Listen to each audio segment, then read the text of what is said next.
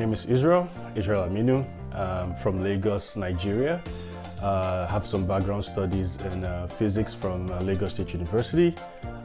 Been around the data space for about 5 years now, and with this company for like almost 3 years. I like to build software. I like to code and try to make sure things work as expected.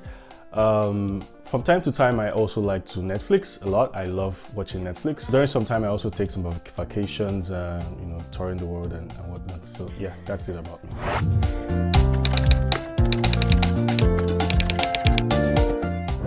So for someone starting with some background in physics, it's, in school, I met some couple of friends and we had some interest in computer programming and software.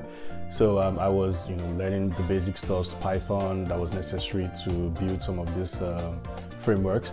Then after school, I started as a data scientist because I've always had some interest in data science. Then I started with a company in Nigeria, SoftNexus, for about almost a year. Then professionally, my data engineering career started when I moved into Data to Bots. That was like my first data engineering company. So we were basically consulting for clients, and we were building like some data solutions along the way. So that's really much it. That's really much how it's been over the years now, and that's how everything all started.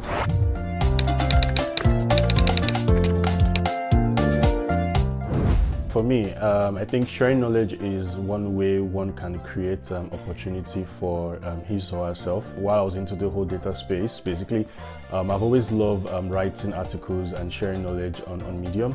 So that's how I wrote one article whereby it was talking about deploying machine learning models using Docker. And then a guy from Data to Bots reached out to me. Turns out that guy was actually the CEO of the company. So he reached out to me and was like, "Hey Israel, we saw you've written an article on this and would like to also implement this same thing where we currently work and stuff." I got into the company, helped them fix some of those issues and deploy the machine learning solution. And since then, that has been history, and I've been with the company for about 3 years now, and it's been a really amazing journey.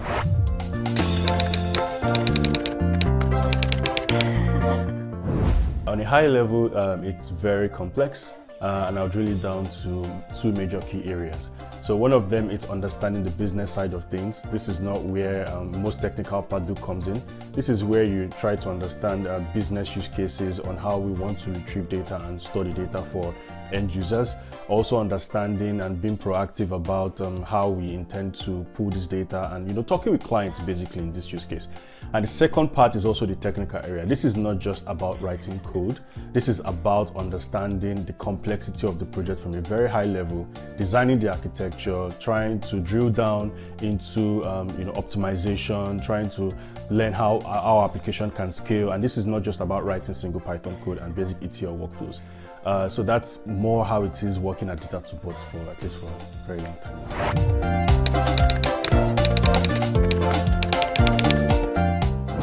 It's about 2 years, but those 2 years were spent in Nigeria working as a data engineering trainee and also working as a data engineer also in Nigeria. Then, however, I've also been in the Netherlands for about 1 year working as a data engineering consultant.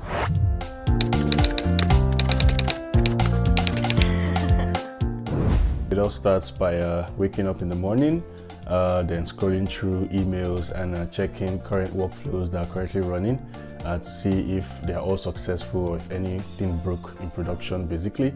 Then next is going through daily stand-ups and meetings to know what is currently going on and current things I need to work on. Then I have meetings discussing about architectures, meetings discussing about current code and reviewing developers' pull requests and also seeing if there are any other things I need to fix. So that's how it is basically for my day-to-day processes.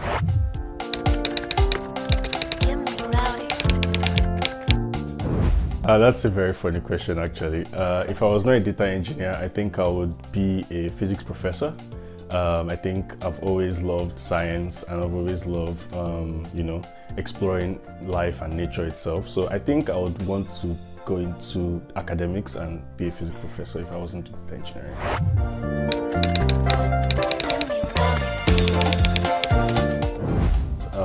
I think it all starts with dedication. and having the ownership mentality from the get-go, because there are so many things we usually use to assess candidates who come into the pipeline. Not just about writing code, but how proactive are you when given stuff to do? How dedicated are you in making sure things get done? Are you sure that you can always deliver on your task, or other things, thinking outside the box too? Those things are also necessary as well. Some level of complexity, those you can learn, but just to make sure you have the right mindset when you join the pipeline.